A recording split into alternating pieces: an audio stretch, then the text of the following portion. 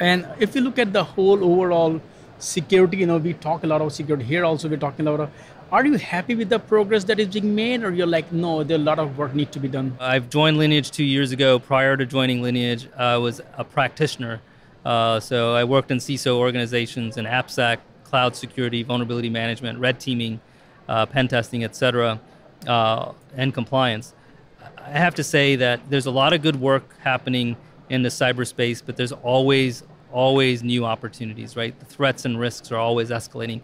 I think the opportunity for us as an industry is how do we bring it all together? I think there's still too many point solutions, all very good solutions, but that just sometimes makes it worse for the practitioner. Like, how do they actually leverage all of these capabilities and seamlessly bring it back in?